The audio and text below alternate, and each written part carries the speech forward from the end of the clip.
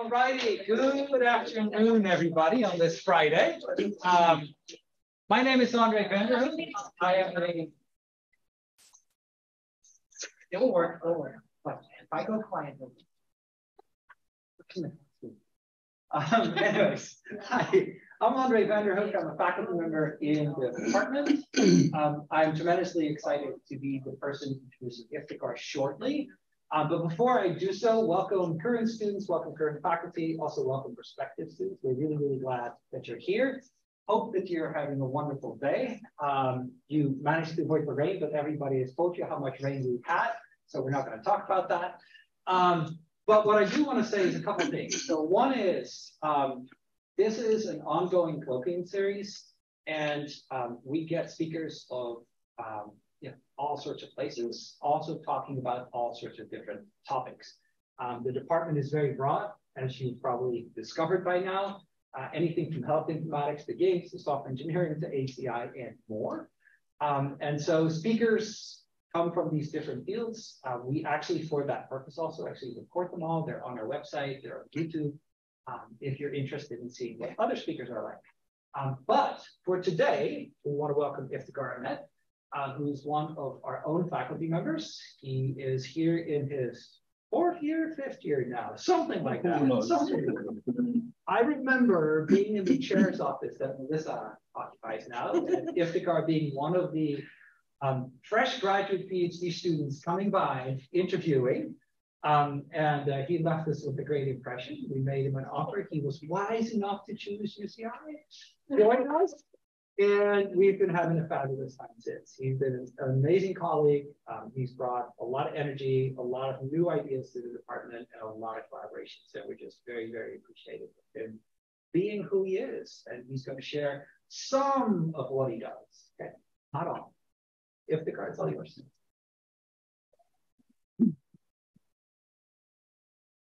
And you're gone like that. Yeah, I'm done. Thank you. Thank you for your attention. It was nice talking to you. Thank you, Andre, for the generous introduction. So today I'm here. By the way, can you hear me at the back? Yeah. So today I'm here to talk about what I have been doing here for last almost 5 years. So today's talk is about broadening software quality assurance from improving machine learning models to making software accessible. So before I start talking about the details of the talk, let me quickly tell you something about myself. So I finished my undergrad back in Bangladesh, and then I worked in the industry for 4 years as a software developer for the team that developed the first ever mobile commerce solution back in Bangladesh. And I was one of the 2 developers who did it. And that's when I realized the pain of a developer, the tools, the pains that they have to go through, that I had to go through. That excited me about investigating what can I do to make developers' life easier. As a result of that, started my PhD in Oregon State, graduated in 2018, and immediately afterwards started here at UCI. So my research has been always about software quality. And what is quality? If you go to Google and search what is the definition of software quality, you will see different kinds of aspects. For example, you will see maintainability, efficiency, usability, many other definitions related to quality. Now, we as software engineering researchers have done a lot of work in this area over the last 5 decades or so. We have come across a long way. But we are far from being perfect, right? Because still there are bugs. People are getting killed because of software bugs.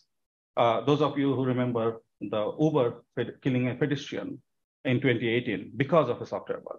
And then, of course, in terms of money, we lost $2.08 trillion in 2020 only in USA because of software quality issues. So again, the summary is we are far from being perfect. And that's what I am working towards, to make software perfect, to improve the quality. Now, when, including me, most of us think about quality, we think about bugs, what kind of bugs occur in software. And a lot of people have looked into factors that contribute towards these bugs, factors, including technical factors. And I'm also one of them. I looked at technical factors like code coverage. How much does it contribute towards identifying and introducing bugs, and even like to make it more effective, the approach. However, apart from everyone else, early on, I realized that software development is a socio-technical process, right? Because there is humans involved, at least till now, there is tool involved. So we need to treat it as a socio-technical process. And what are the socio-technical factors that contribute towards bugs? So I looked at merge conflict as one example. So merge conflict happens when multiple people work in parallel on a shared piece of code. And how does that lead to or associate to bugs? I looked into that. Of course, I looked into other factors such as code smells. Those of you who don't know what code smell is, it's an indicator of poor implementation choice or design decisions. This is not necessarily a bug that is immediate, but most likely will lead to a bug in the future. So I looked at it, and how does it contribute towards bugs? I also looked at design discussions. So people discuss design, and what are the things that they are discussing? What is the depth of discussion? And how does that associate with bugs that are occurring in the future? So these are all the things that I looked at. And obviously try to learn from this, and then take it and apply it in building better defect prediction models. And also, I looked at quality assurance approaches, for example, coming up with automated testing techniques and also evaluating test quality. So these were all the things that I was doing as a part of my graduate studies. And then, of course, I decided to graduate, or I graduated and came here at UCI. So now I'll talk about what I have been doing here for the last 5 years. So I have been focusing on quality assurance techniques here, which is my bread and butter. So I have been working on that, which is my bread and butter, right? So coming up with additional or new testing approaches, identifying concepts like test smells, building tools. So I have been doing those, not code smells, test smells. We have been building those. However, while working on these, I noticed a couple of things, that we are very much reliant on machine learning for all the works that we do, right? And how does that impact the quality of the produced software? How does it impact our research? So that led me to start looking into machine learning quality and its impact on quality. And the other thing, while working, I realized that the manifestation of bugs don't only impact in terms of bugs, but it also impacts the user. It makes the software not usable in terms of inclusion and accessibility, which happened because of being part of such broad department. So I also looked into that in collaboration with my colleagues here. So one important thing to notice here is that the concept of quality is not divergent, it's converging, right? It's converging, everything is converging towards quality. And what I do is I learn from all these additional facets or dimensions and try to bring it in the quality assurance techniques that I develop so that I can make it even better. So that's what my research is all about. And in today's talk, I cannot talk about all of these papers that I have listed here. I'll be talking about the 3 that I have highlighted. So let's start. The first one that I'll be talking about is commit message matters, investigating impact and evolution of commit message quality. And this is a work with my PhD student GY, which will be published, which is accepted at ICSE, and we'll be presenting it in May in Australia. So what did we look at? So we all know that, at least some of us know, that the unit of change in modern software development is commit, right? And in a commit, we have essentially 2 parts. We have the commit message that explains what am I doing, why am I doing it? And we have the commit itself, the change itself, which could be the source code, could be other artifacts. Now, commit message is very important because it kind of works as a form of documentation. not only for the developer who is working on right now, but also the developers who will be working in future, because it gives them the context, especially in the absence of the developer who wrote the code to begin with. So that's why quality of commit message is important. And here I just have an example of what commit message looks like.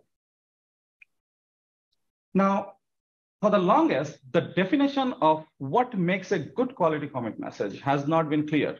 Most recently, in 2022, there was a paper published in ICSI by Kian et al., where they first defined what makes a good commit message. It should have the what information and why information. So what we did is we did some investigation and looked at the dataset they used for building their models and stuff. And while doing so, we noticed one interesting thing.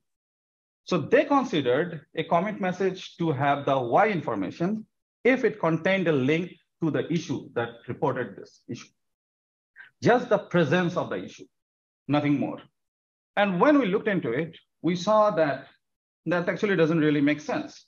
So if you look at this on the left side, this is a commit message which says remove usage of framework member as a raw type. Then we went and looked at the issue that is referenced from this commit message, which is here on the right side. And if you read through it, you'll see it's exactly the same. No additional information is provided. So this led us to start wondering, like, so just the inclusion of the message of the link does not really provide you why information. What you need to do really is really read the content or consider the content to decide whether you have the why information or not. So with this observation, we went ahead and tried to answer these two research questions. One is, does the commit message have any impact with software defect proneness? And how does the commit message evolve over time? And does it remain steady? Does it get worse? What happens? Right. So now what I'll do is I will try to give you a in-depth view of what I did by going through the steps of the empirical analysis. Also to give you an idea about how we do work by bringing in qualitative and quantitative approach, and also bring in machine learning to answer the questions that we are interested in. So bear with me. So we started by conducting semi-structured interviews, and we did that with 13 developers from open source who had at least 3 years of experience. And we asked them questions like, what is the impact of not including what and why? How does it impact the software bug proneness? And also, we asked them about their own commit message writing style in terms of what and why, and what do they believe? Do they think that what is their perception? Do they think that their writing improves over time? Once we did that, the next step was to actually have a broader view, right? Not only 13 people. So we conducted a survey where we reached out to 2,600 developers from Apache. And we selected Apache specifically because Apache has a strict guideline of how to write the commit messages. And that makes them a good candidate for this analysis. So we got 93 response, which is about 3.5%. Not so exciting, but that's what we get, right? They're giving us it for free. So, how much can you get? So once we had that, then our goal, which was our eventual goal, was that we wanted to check how it impacts the software quality in terms of defects. And to do that, we needed to analyze a large number of comments. Large means hundreds and thousands. So we obviously cannot do it manually. Me and GY sitting there, it would take years. So what we had to do is we had to build a machine learning model. And we went the usual route where we started by labeling data or creating supervised training data. For doing that, we relied on the data set that was provided by the state-of-art work that I was mentioning earlier by Kian et al. So we took their data set and we knew that their data set is not properly labeled in terms of why, at least, right? So we looked into that. So we labeled it independently, and we had a high inter-rater agreement Cohen's kappa of 0.95. And the thing that we were looking for, or we labeled for, was, does it have the what information? Does it have the why information? And if it had both what and why, we labeled it as a good commit message. Once we had that, we had to try out different classifiers. Here is the table where we tried a bunch of classifiers, and we find out that Ensemble, which is the ensemble of BiLSTM and XGBoost, actually outperformed all the other classifiers. So we decided to use the Ensemble for the rest of the analysis. And we evaluated it using the typically used metric like precision, recall, and F1. So once we have our classifier finalized, then we can actually try to answer the question that we are interested in, which is the commit message's impact on quality. Even before we could actually answer that question, there was one more thing that we had to solve, which is essentially, we needed to figure out the commit message quality preceding a bug introducing commit. And to do that, we relied on an approach called SZZ. So the basic idea is you first identify a commit that fixes a bug and then backtrack to identify that commit that actually introduced that bug. Once you have identified that bug introducing commit, then you can do your analysis of looking at preceding commits. And using this SZZ approach, we analyzed or identified 15,000 commits that introduce bugs. Once we have this, we essentially looked at the commits that preceded that bug introducing commit, and we went back up to 1,000 commits to measure their quality. And we used that machine learning classifier that we built showed in the previous slide for measuring the quality.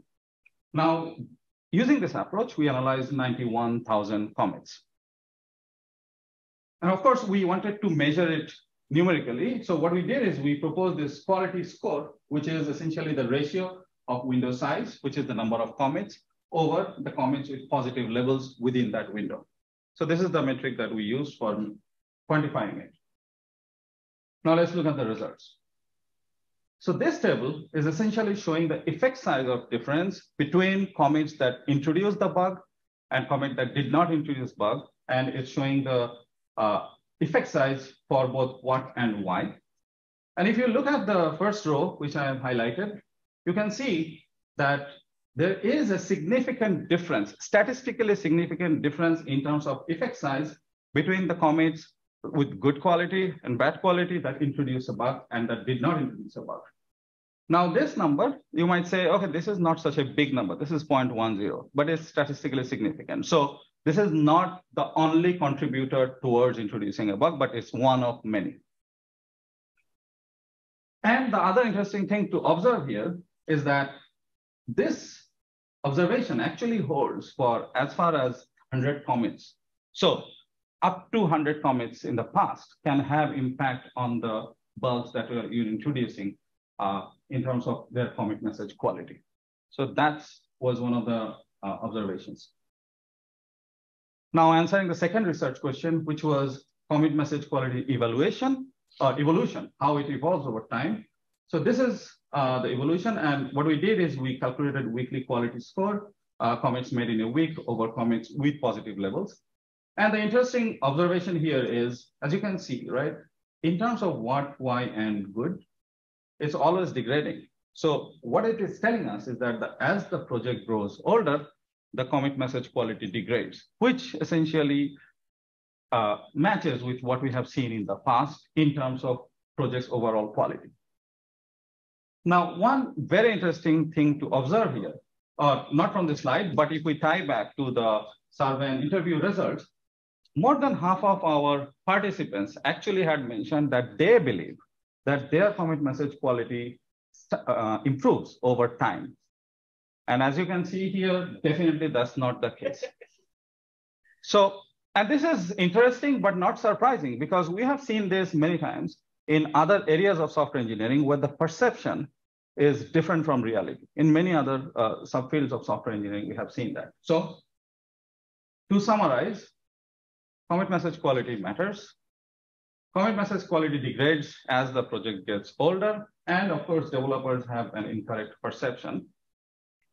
Now, this is what we saw from that work. Now, as part of our ongoing work, what we are looking at is, apart from what and why, what additional information should we bring in? Right? So should we be considering the observer of the commit? Because there are different stakeholders that looks at a commit. So should we be considering that? And also, are we just going to take some kind of summary, or let's say from ChatGPT, and just dump it in there?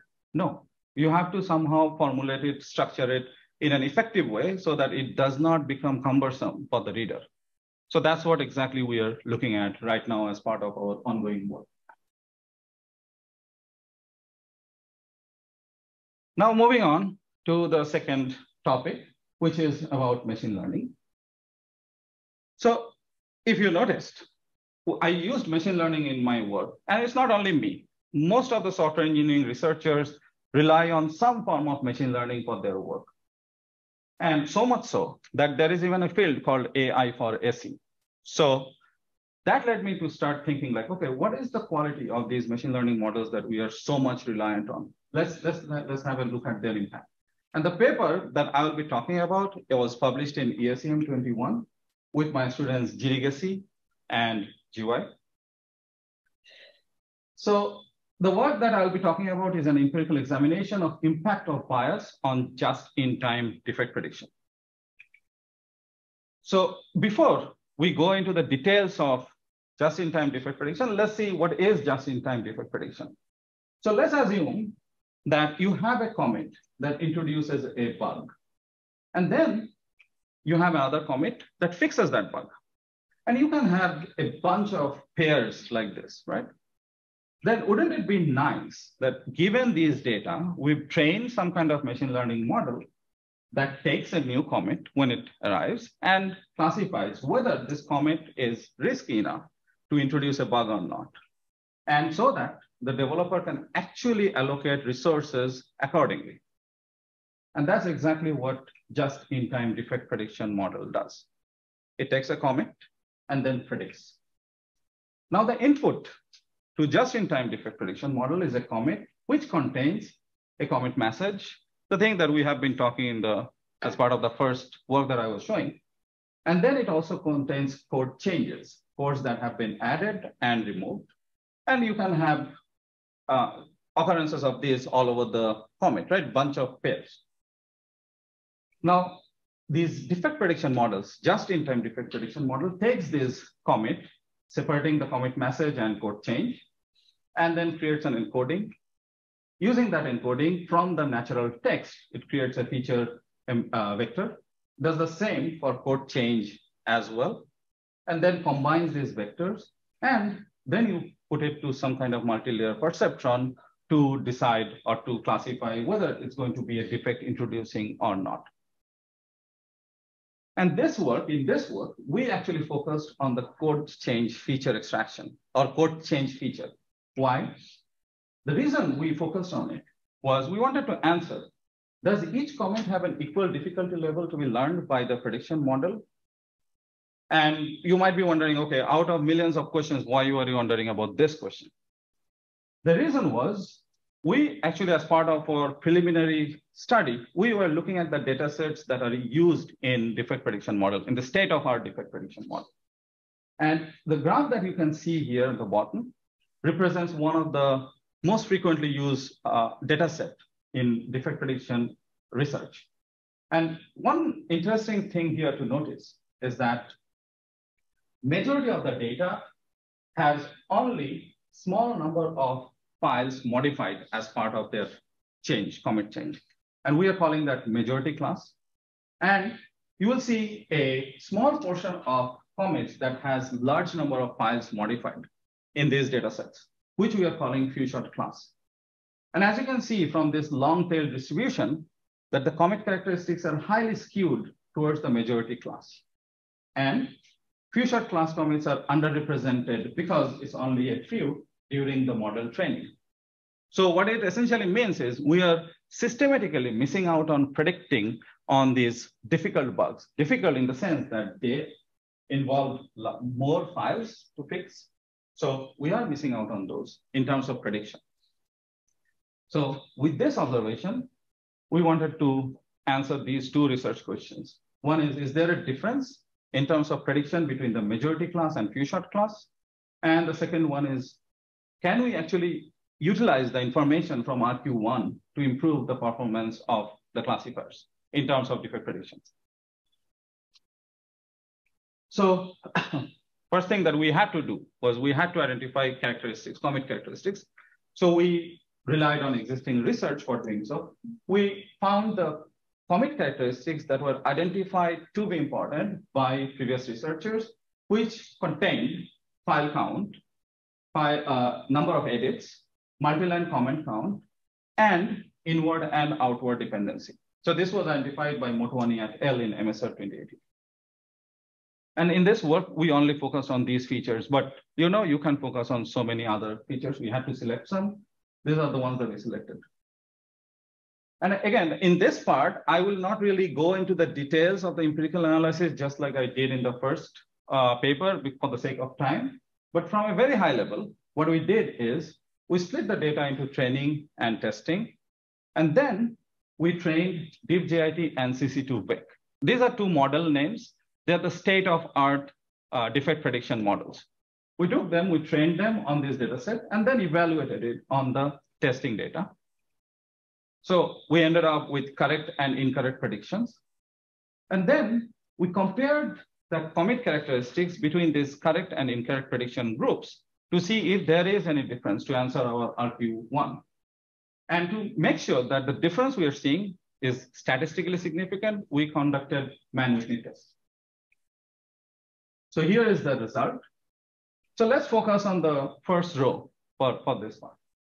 So as you can see, file count for the correct classification group is significantly smaller than the wrong classification group, right? And this actually is true for most of the commit characteristics. So what does this tell us? This says, or at least to us, it says that we are consistently doing good on the correct classification group, which is smaller in size, involves less files, involves less edits. But we are doing wrong classification whenever we have to deal with larger number of files being modified or larger number of edits. So this essentially tells us, answers our RQ1, which is defect predictions performance is significantly impacted by these characteristics. And the other interesting thing here is that majority classes are easier to predict, but we are doing consistently bad on the minority or few shot class because they are bigger. And also we have less of them to train on, right? Just simply less data. Now, based on this observation, we had to take the next step, which is, can we somehow utilize this information to improve the performance on few shot class? So we set out to do so by building this approach called SIFTR-JIT. So what it does is we take all commits and we split the features based on their performance using the approach that I just showed into majority class and few shot class. Then for the majority class, we build a state-of-art defect prediction model. We take any one of the state-of-the-art. The reason we can take actually anyone, including DeepJIT, for the majority class is because the performance for majority class already is very high. The F1 score is 0.9 for them. So there is not a lot of room for improvement there. It's almost near perfect. Now we focused on the few shot class, and for doing so, we relied on Siamese network. And as the name suggests, the Siamese networks are connected on both ends at the beginning of the end and also shares weight. And I will not go into the details of the architecture for the sake of time, but we picked Siamese network because it has been shown to be effective in few shot learning scenarios. So that's why we selected. So essentially, we end up with two classifiers, one for the majority class and one for the few shot class. Now, if we look at the result for research question 1, as you can see, the SIFTR-JIT, which is our approach, statistically significantly outperforms the state-of-art in every category in terms of AUC precision recall.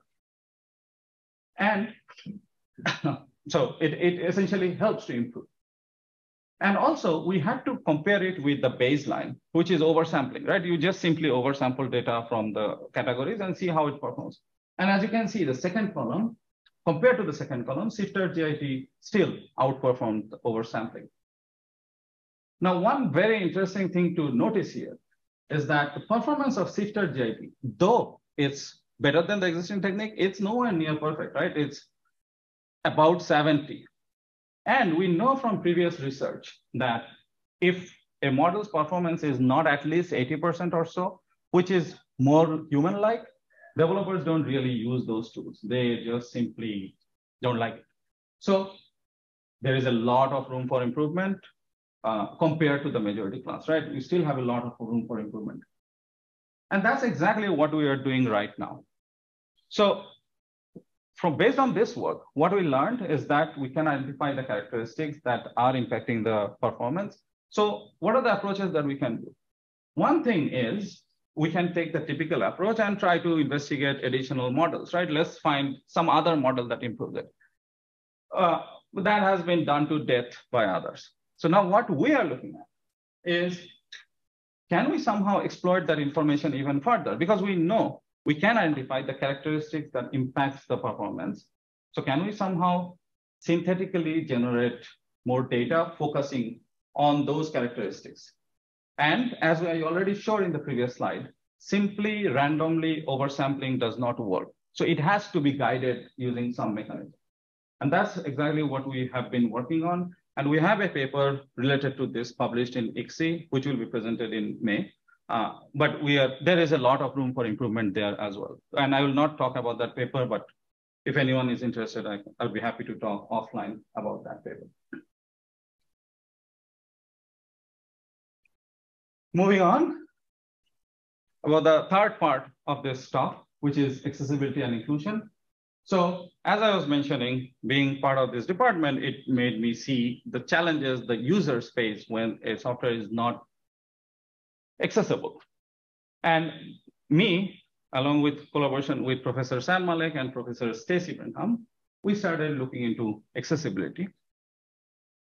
And what excited us was that accessibility is important, right? And we know that 15% of the world's population has some kind of accessibility issue.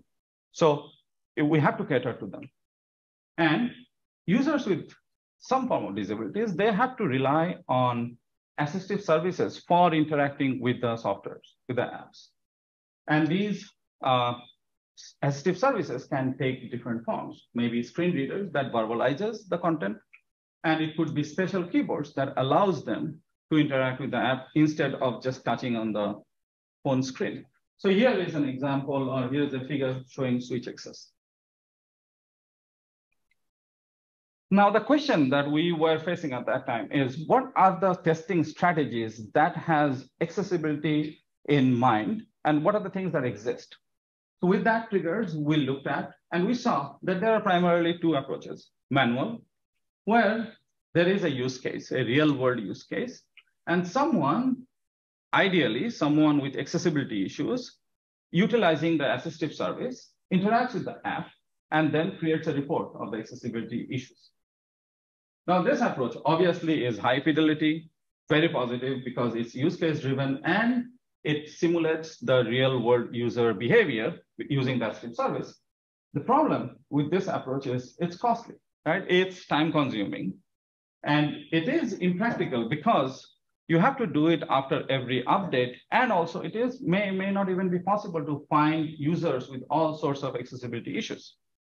So making it not so feasible or expensive.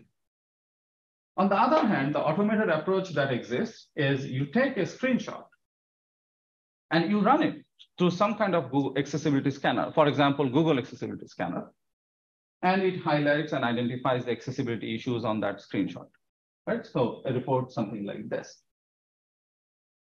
Now, the good thing about this is definitely this is fast, and you can do it after every update.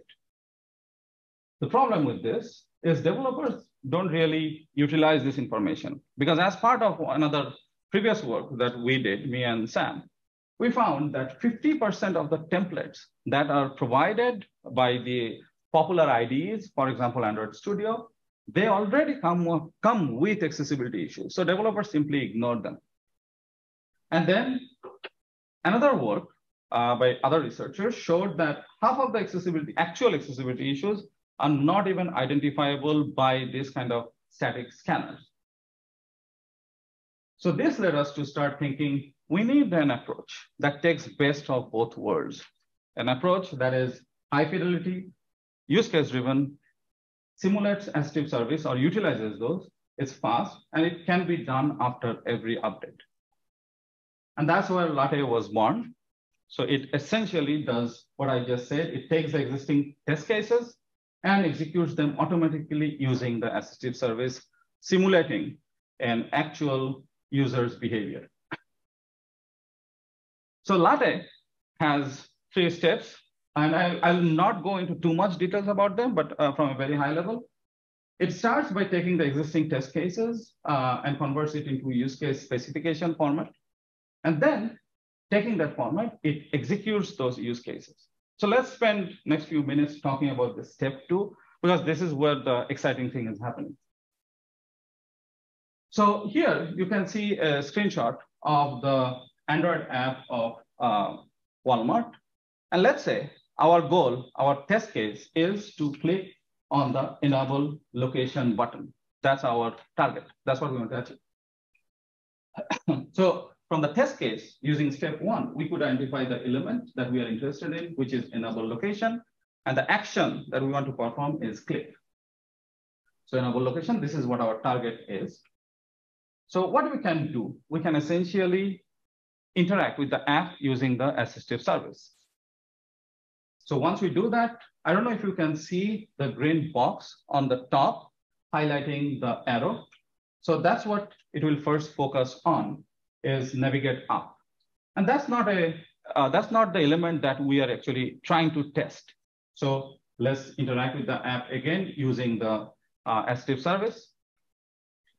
Now the focus shifts to, as you can see here, we interacted, and now the focus has shifted to share your location.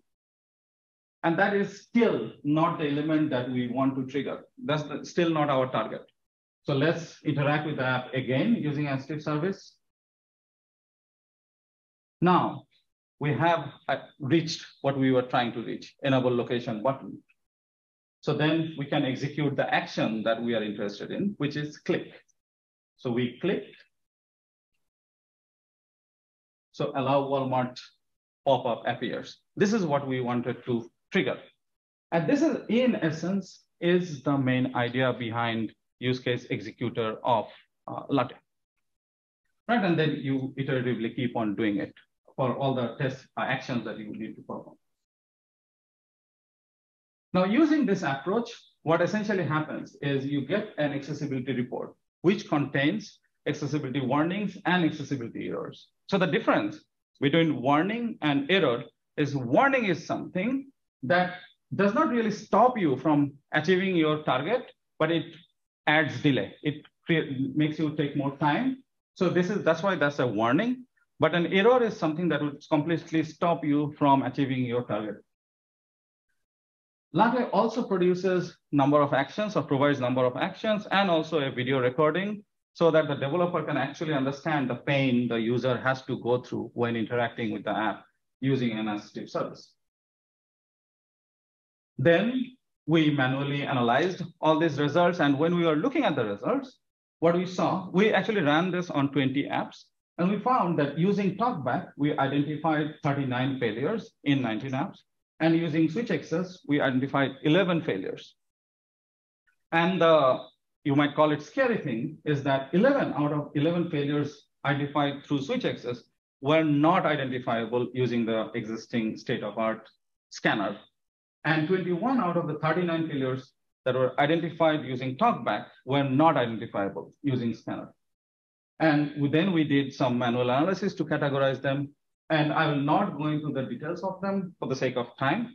But let's talk about one accessibility error very quickly, which is non-standard implementation. And as the name suggests, it happens when the developer does not stick to the standard implementation and they implement things by themselves. So those are not compatible with the assistive service. So let's say here we have an example of the Yelp page of a coffee shop. And our target is to essentially provide it a star rating, right? We want to achieve this using assistive service. So if you use an assistive service, which is being shown using the green box square, the focus keeps shifting as it's supposed to. but it simply just skips that because it's not compatible with the assistive service. So what this means is, if you were essentially trying to give the star rating using an assistive service, you cannot. Even someone with vision cannot, and let alone someone who is, like vision impaired. So this is an example, and again, I will not go through each and every one of them for the sake of time. Something to think about. So last but not least, let me thank my collaborators, industry partners, funding agencies. Without their help and support, the things that I showed here would not have been possible.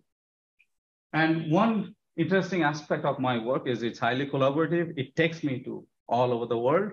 Here is a map showing my current collaboration network. The blue part are where my collaborations are, which I'm still far away from covering the whole map. The hope is by the time I am done, by the time I retire, I want to turn this blue, but let's see how far I can go. So in conclusion, software is a critical part of our life. Quality is very important to ensure. That's what I have been working on during my graduate studies and as part of my journey here. And over time, it has converged. It has become broader. Now we have new challenges coming our way, right? ChatGPT, new novel domains like quantum computation. All these are throwing new challenges towards us. And let's see how my work becomes even broader to handle these challenges in the future. And that will be something that I'll be talking to you in some future work. Thank you for your attention and time. Thank you.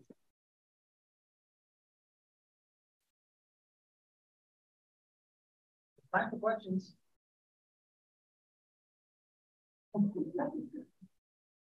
Very nice talk, Iftekhar. So in the beginning, so in the first project that you were talking about the commit messages, what are the features that you use in the classifiers? Right? So you train the classifiers on some features that you extract from the message. So we embed the words.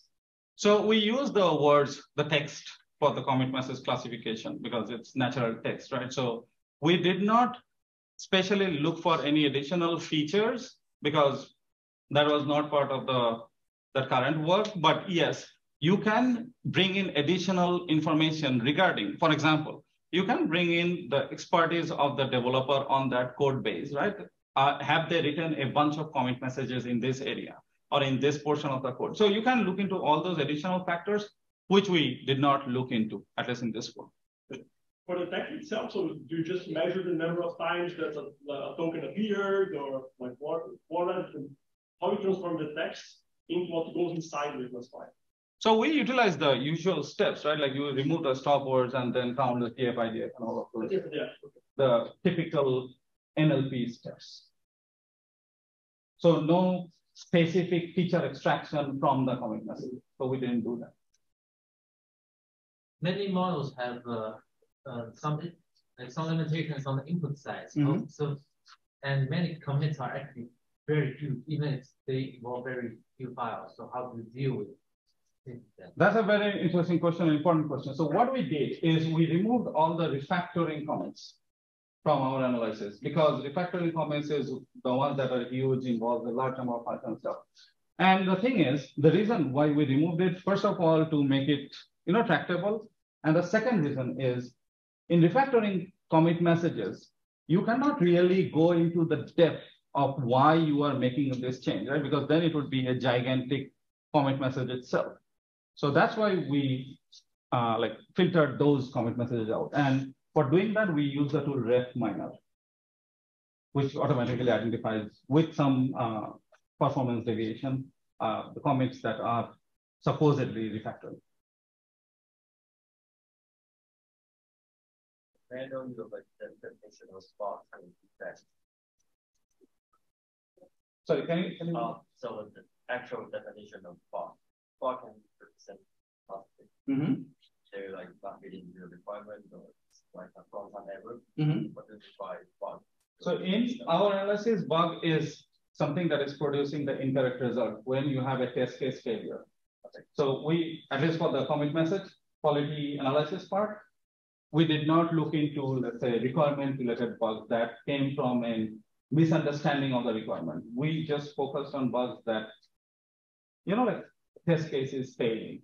So functional bugs essentially. In the first paper that you presented, you showed a graph of how the quality of commit messages increases over time. So has there been an analysis of how that quality of code messages is affected for each developer?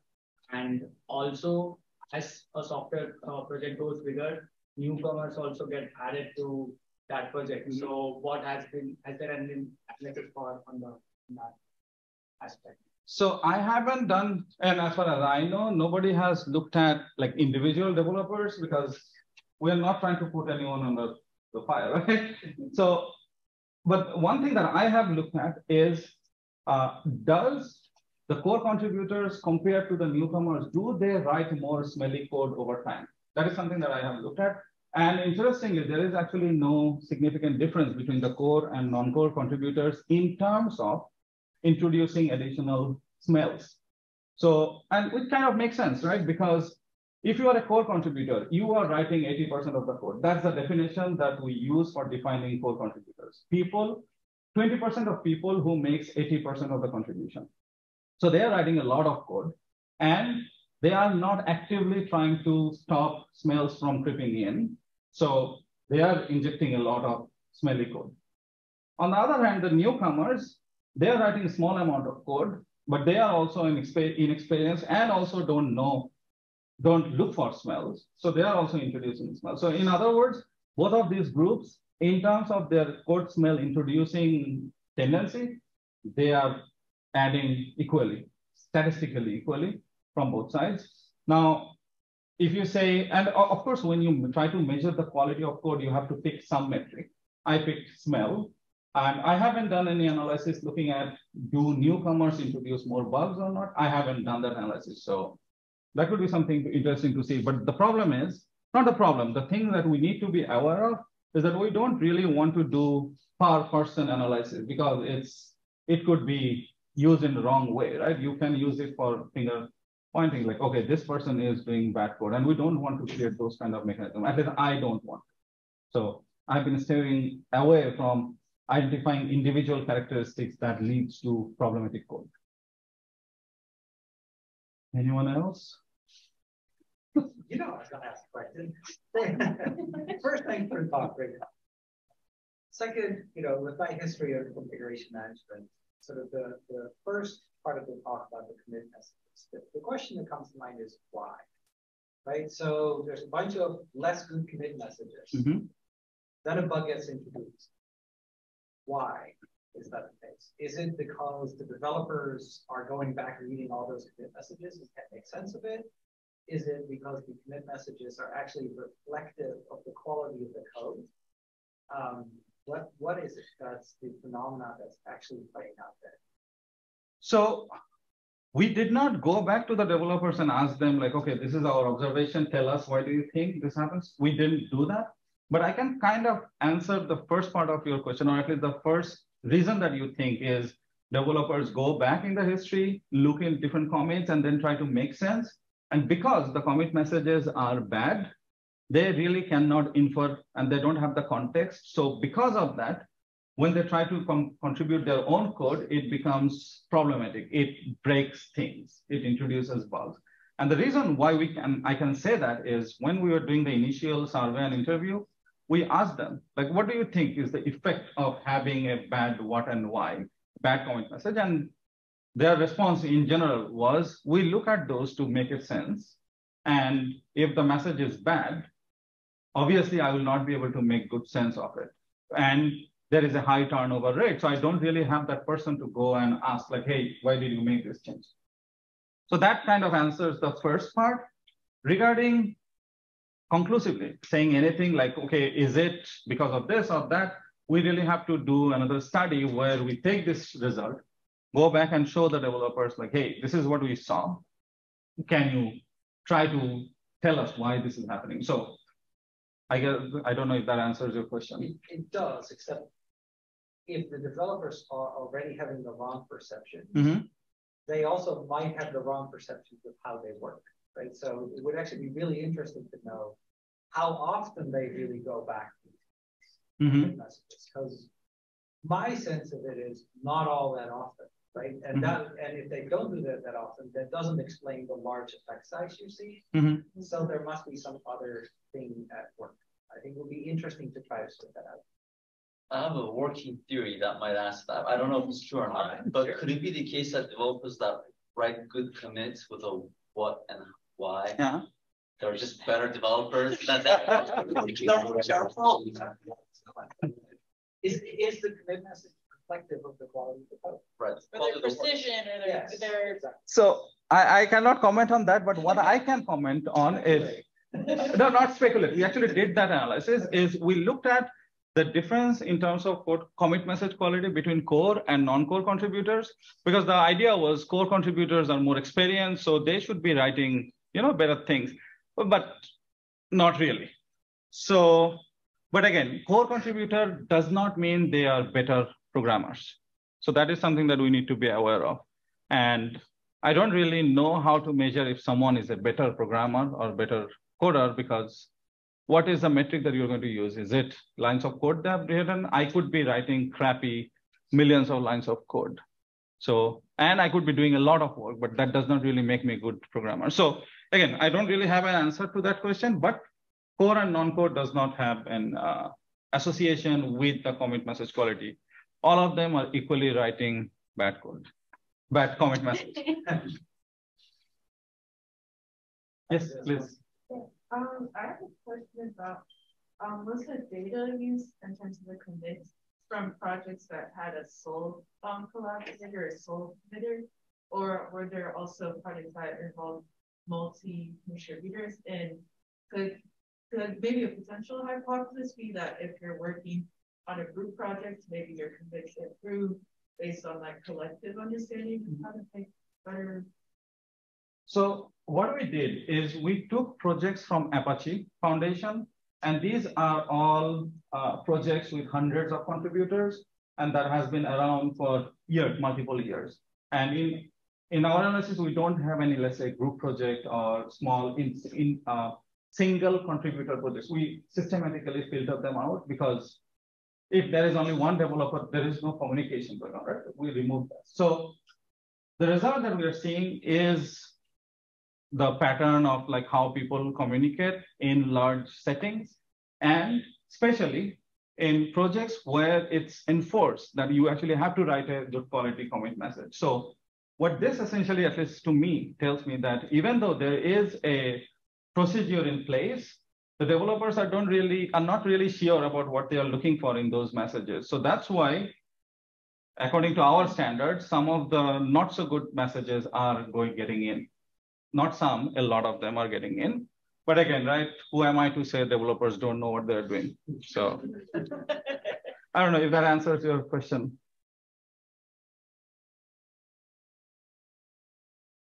Yes.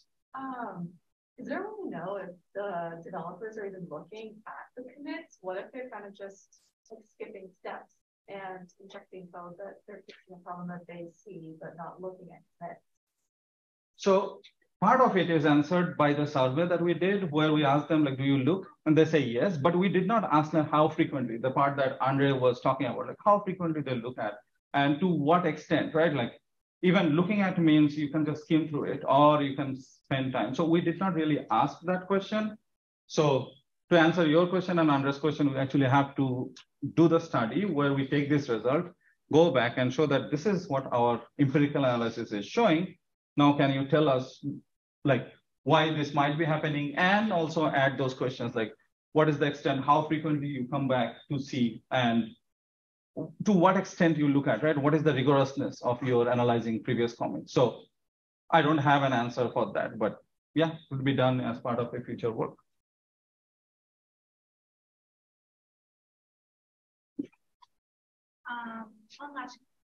One of the questions that I found really fascinating about how in the beginning you talked about bugs as a socio-technical sort of like phenomena that is happening.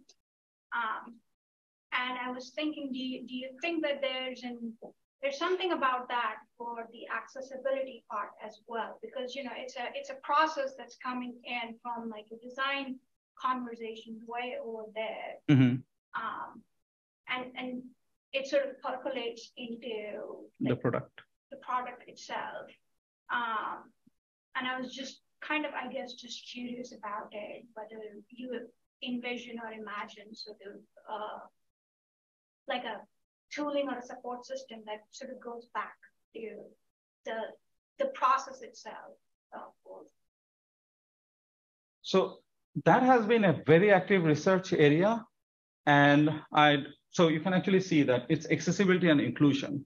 So one aspect that I looked into, we actually have a paper in ICSI, I think 2020, I don't remember exactly which year.